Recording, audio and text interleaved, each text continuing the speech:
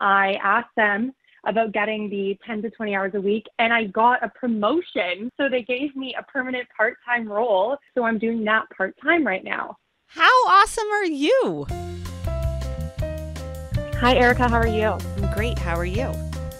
I'm doing well, thank you. Where are you calling from?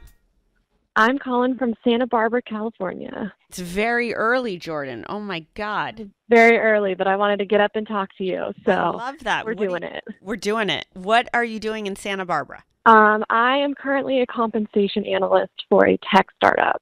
Ooh, that's exciting. It is, but it isn't.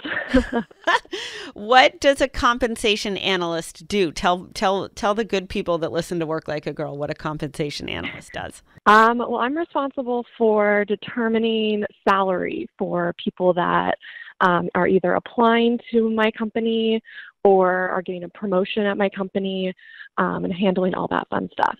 You must work at a fairly successful startup.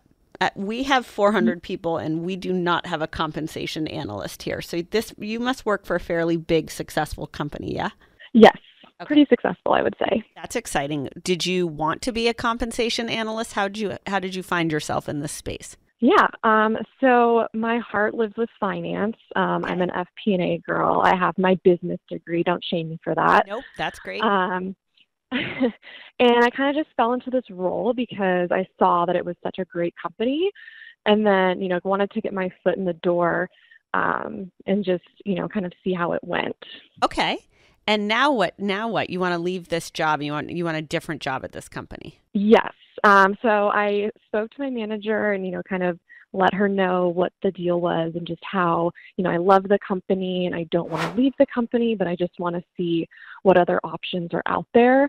I didn't know that there was an opening on the finance team, so I saw this as a good opportunity to kind of put my name in the hat. And then what happened? Well, she was, very receptive and let me know that it was going to be about 4 months. She spoke to who would be the hiring manager for the new role, and he also confirmed 4 months. So I guess my question is, how do I keep her accountable to that 4 months? What happens in 4 months? You would be eligible to get the job or apply to the job, or what happens in 4 months?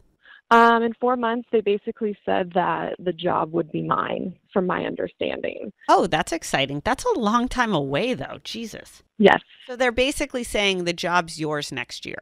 Basically, yeah. Okay. Okay. Well, one, that's awesome that kind of sight unseen you're greenlit to make a lateral move or to make a move in the company. So you must be great. And congratulations on that. I think the thing that I would do is I would have a meeting. Have you met with a hiring manager? I have not met with him specifically for this, but we've worked on multiple projects together, so he's, well aware of who I am. Okay, great. So what my advice might be, and you obviously will do your own thing, but what my advice would be to have a one-on-one with the hiring manager and say, okay, we've got 4 months until this job opens up. I'm so excited. I'm grateful to be considered. I think I'm, a really ideal candidate, or I'm really the ideal person to do this job. What I would also ask him or her is, what do I need to do in the next 4 months? What can I do to make sure I'm most equipped come January 1st to have this job? And have them give you some feedback and input on that. And then I would also follow up to that meeting in writing with, hey, I'm so glad we talked. I'm excited to move into this role in January. I heard you loud and clear. I'll really work on these blah, blah, blah things between now and then. And if there's anything that I can do, experience, take part of, learn from in the meantime, I'm ready and willing. Like, I would make sure you have that conversation with the hiring manager, and then I would also put it in writing. Okay, that makes sense. And then I would do the same thing with your existing manager, which is, hey, what do I need to do to be sure that I leave, whatever parts of the business you're analyzing, that I leave things in perfect condition. What can I be sure to accomplish for you in the next 4 months? What is it that I can do to help train my replacement? Like, ask those type of questions of your current manager, and then also follow up with that manager in writing. And then the last thing, because your company seems to kind of have its shit together, is I would make sure you meet with HR and that your HR person, like you may have an HR business person that's associated with the finance group or the HR group, that they are also in the loop. They know what's happening. They're on board and they're confirming it for you.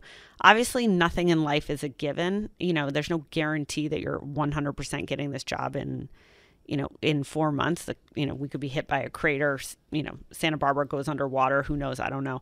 But I would make sure that you just check all the boxes with all your constituents. HR is a constituent, the new manager is a constituent, and your current manager is a constituent, and make sure that you're like ticked and tied with all of them. Okay, that's great advice. Awesome. Thank you so much. Good luck. Congratulations. And I'm happy for you to take a new job next year. Hi, Erika. Hi, Katie. How are you doing? I'm doing great. How are you doing? I'm doing awesome. I'm so glad I got through because I have an exciting update for you from when I called you back in May and you gave me some awesome advice about my internship ending. So oh my God. Wait. Thank you cards. Wait, Katie, describe just for the people listening, describe your last call. Okay, so when I called in back in early May, I had just finished my 1-year internship with a financial institution up here in Canada. And I asked Erika, what can I do to stand out and hopefully land that full-time offer because I have 1 year left of college up here in Canada to finish. So I wrote the thank you cards. They loved it. They said they hadn't received one of those in years. So that was awesome. Such a great piece of advice on your part. Awesome. And then I asked them about getting the 10 to 20 hours a week, and I got a promotion. So they gave me a permanent part-time role to lead a program which combined my love of sports and then business at the bank. So I'm doing that part-time right now. How awesome are you? So great. I'm so happy for you. Thank you. Way to go. Thank you so much. I really appreciated your advice. It was perfect. It worked and I got the exact result I was looking for. But now I need more advice. Oh, all right. Here we go. The first time I need to call you again. I should be asking you for advice. So this program is for student athletes getting their first corporate internship. So they get masterclass sessions. They had me kind of like as a career coach since I was a student athlete myself. And then they had a mentor that was a current or is a current employee at the bank, but was a student athlete or a professional athlete at one point. So they were given all these resources to help support them throughout their 9-to-5 job this past summer. And my first cohort just ended. So there's a lot of buzz and hype from leadership right now because they're like, wow, this is so cool. We're the first company to do this up here in Canada and you launched it. So we love it. But how do I use this momentum and buzz from leadership to not only help make sure next year's cohort, like the second group of student athletes that come into this program, have an even better time, but also my long-term career?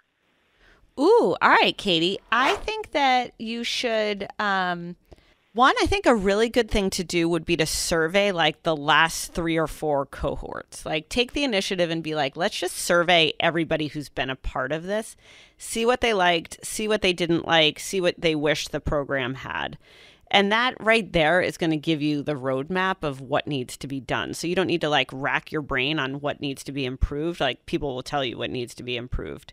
So the first thing I would do to really make a lasting impact is find a way to have more introspection about the program itself and to create kind of the ethos of always improving the program. And then you show initiative, you show that you're able to communicate, you show that you're able to use data to make recommendations. And then what your real legacy will be and what will really be valuable to the program is what the program looks like in the future by virtue of you having done this one thing. So I think that's probably the first best thing that I would do. And then I think the second thing with that is, think about yourself. Like, what's everything you want to achieve from this? What's everything you want to take away from this? Do you want to have a networking group after you graduate? You want to stay connected to these people. Maybe you make a Slack group for alumni of the program. I don't know. But just to start thinking more systematically in those type of things that you would want to take with you and things that solve problems or areas of opportunity or things that are lacking in the program today. And I think both of those things would make the program as great as it can be. Awesome. Okay, I'll take the advice and I'll be sure to call in a couple All months. right, congratulations. Erika. We'll see you later. Thank you so much. Okay, Yeah, bye. bye. Let's go. I'm never going to have a better call than this. Hello. Oh my gosh, I got You got back. You cannot be a pushover. Nobody is going to respect you. We got to get going on that. Be comfortable when you're sick, stats creep. You're also stunting your life. I don't know if that was helpful.